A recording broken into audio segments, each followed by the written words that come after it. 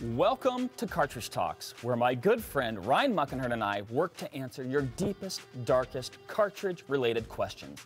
In this episode, we're pitting two of your favorites, not four, against one another. Ryan, what are we working with? Before me, I have a Tikka T3 chambered in 6.5 Creedmoor, and on your side of the table, a Kimber Mountain Ascent chambered in 308 Winchester. This is Cartridge Talks. Oh!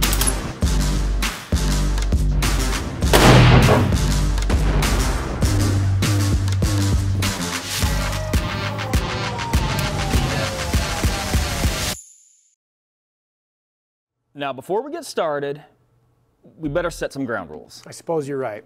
We are working with two different rifle systems here. If everything could have been kept equal and we would have had the same exact guns, maybe we would have gotten away with this. But for this test, we are going to set a base weight of 8 pounds per rifle. So when we're calculating figures like foot-pounds of recoil energy, we can be as even-steven as possible. We're also going to be using the box-posted figures for muzzle velocity, ballistic coefficient, and grain weights for doing all of our tabulations for drop and drift. And we're going to be using a product called Permagel, a ballistics gelatin. And while an imperfect solution, it's a consistent medium to test into. Well, now that we got that out of the way, let's head to the range and do some shooting. To the range, to the bench. Up first, we're going to shoot the Tikka T3, chambered in 6.5 Creedmoor. 140 grain Federal Power Shock. Launch velocity of 2750. Should hit that block at 2546. Let's send one.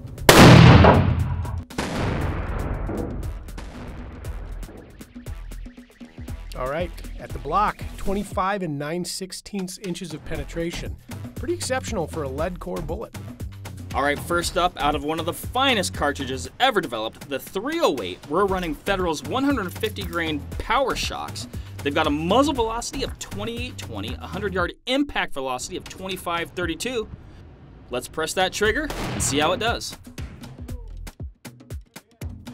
All right, solid work by the old 308. We're looking at 19 3/4 inches of penetration with the 150 grain Power Shocks. All right. Running copper down the pipe now, we've got a Federal loading here with the Barnes TSX, 130 grain projectile. 28 1/4 launch velocity, 2603 at the block. All right, shot out. Let's examine this wound cavity. Tremendous penetration, very characteristically copper. 36 3/4 inches through the block. Wow. Round two, literally, with the 308, we have Federal's Trophy Copper. These are 165 grainers with a muzzle velocity of 2,700 feet per second, a 100-yard impact velocity of 2510. Let's send this bullet into the gel and have a look. All right, range is clear. Let's walk down and check out the block. All right, look at what we have here. The 165 grain Trophy Copper showing a lot more penetration, looking at 32.5 inches. Now keep in mind the bullet construction and the range, but very impressive. And we're back. Now, before we give you the grand unveil and show you the ballistics gelatin blocks, we came up with a couple of categories that are going to help us rank these two cartridges and hopefully get you into the correct selection. We've got shootability, accessibility, versatility, drop and drift, and terminal performance. So first on the list, shootability. Ryan, what the heck is shootability? It's a made-up term. Oh, that sounds made up. Yeah. It's a term that we're using to try to describe and encapsulate how controllable that rifle is. How easy is it to shoot? How much recoil are you going to have to manage? Give you a general picture of what that rifle is in the hand. Okay, it's sounding a lot less made up now. In fact, foot-pounds of recoil. When we're looking at the 6.5 Creedmoor versus the 308, the 6.5 Creedmoor is coming to the table with 13.8 foot-pounds of recoil with the factory ammunition that we tested.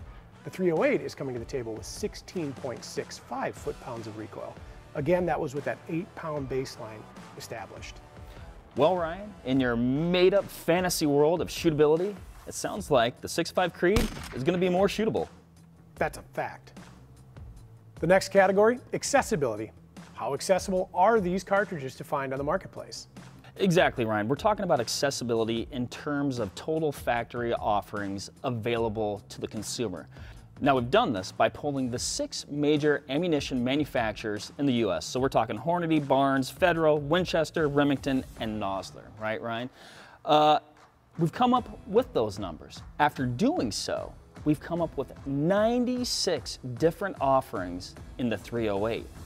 The 6.5 Creed, in contrast, 56. Now that's not terrible. The 308's been on the landscape since the 1950s. 6.5 Creedmoor just came around in 2007. It still makes the 308 the winner. In fact. So Ryan, accessibility is great and it's important, but which one is more versatile? So within those factory loads, we're going to look at unique bullet styles, and I'm talking full metal jacket, soft point, match profile, homogeneous or monolithic projectiles. The projectile itself offering the cartridge the ability to do certain things, right? Right. So we've got those numbers as well. 6.5 Creedmoor has 36 unique bullet styles and a weight range of 80 to 147 grains. So somewhere on that spectrum, you might find a bullet that's more appropriate for match shooting, recreational target shooting, big game hunting, etc. 308, for contrast, 48 different unique styles of projectiles, 110 grain on the low end, 220 grain on the high end. 308? Yes, 308. I always wonder though, is the 6.5 doing the same with less? It's possible. We also have to remember, again, 308 has been on scene for decades longer. We've had more time to develop projectiles for different needs. The cartridge is also widely accepted for military use and law enforcement use and has been long heralded as an exceptional target cartridge too for competitive shooters. So at the end of the day, I think we can say the 308 is more versatile? A little bit. A little bit. Yeah. All right, shootability, accessibility, and versatility aside, we know how many there are, we know what they can do. How does this thing perform downrange? Sounds like it's time for a little D&D. And we're not talking Dungeons and Dragons, we're talking drop and drift. Now we've tabulated these drop and drift numbers using the federal power shocks that we have on the table here. So in the 308, we have 150 grainers, in the 6.5, we have 140 grainers. We've tabulated our wind values with a 10 mile per hour full value crosswind. Now all the numbers we're about to go through can be a little dry, so we're gonna utilize our graphics team to spice it up a little bit. Now considering all these things at 500 yards, as you like to say, Ryan, because nobody cares about what happens at 200 yards, the 6.5 Creed has 10.5 MOA of drop and 3.91 MOA of wind drift. In contrast, the 308 has 11.66 MOA of drop and 5.73 MOA of wind drift. Not as good as the 6.5 by the numbers. I guess we got to give it to it then, Mark. 6.5 Creedmoor, drop and drift, definitive winner. But wait, there's more. Now Ryan, all these numbers are fine and dandy, but let's put them into practice and see what happens on impact with some gel. And cue the gels, ladies and gentlemen. Before us, we have these 100-pound blocks of permagel ballistics gelatin. On my block, I was firing the 140 grain Federal Power Shock 6.5 Creedmoor. And what we're going to look at is depth of penetration, wound cavity, and any secondary fragmentation that we might have going on. Now, with a 100-yard impact on this, I managed 25 and 9/16 inches of penetration. I have that very characteristic soft point mushrooming. We're doing everything as expected here. Great wound cavity, not a ton of fragmentation or secondary projectiles. It looks textbook. It looks like it should have done exactly what it did. Overall, impressive performance, right? Yes. Now I'm shooting the same bullet, but I'm shooting the 150 grain power shocks out of the 308 here, and I'm looking at 19 3/4 inches of penetration. Not necessarily the result that I expected with more mass. Sure, and I think that's a function of sectional density. The 6.5 is going to have higher sectional density. It's going to penetrate a little bit better.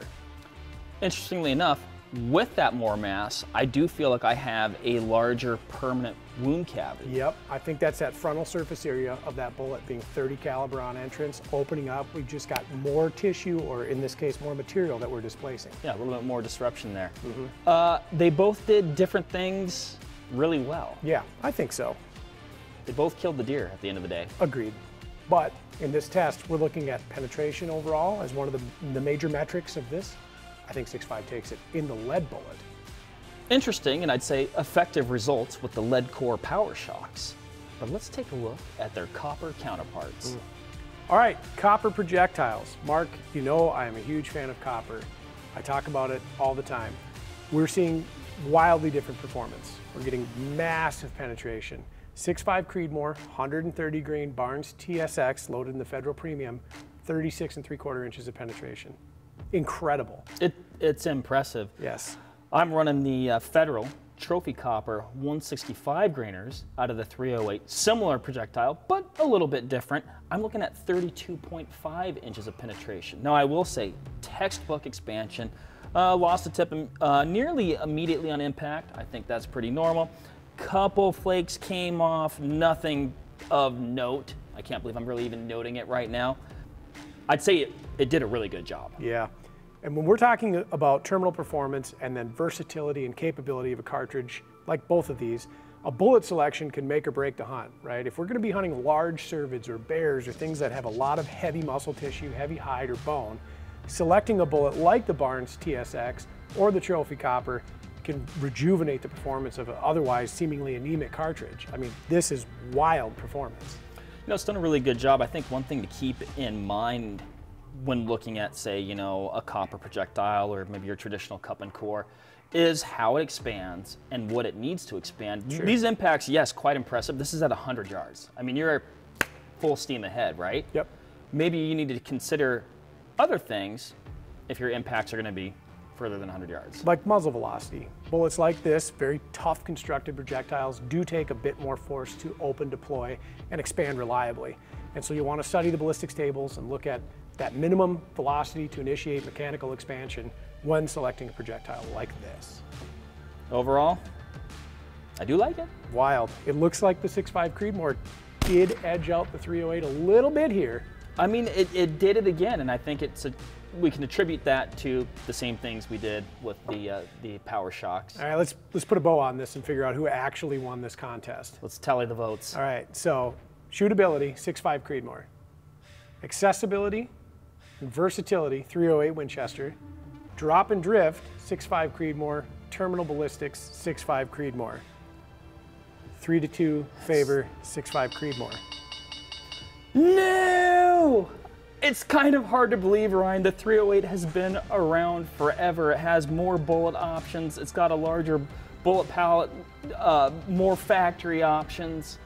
I mean, everybody loves it. I love it. But it didn't win. I love 6.5 Creedmoor too. I mean, at the end of the day, they're both excellent cartridges. I think, like we always say, it depends on how you intend to use it. I think there's definitely situations where the 6.5 is going to edge out the 308. Yep. But I think there's some situations where the 308 is going to edge out the 6.5.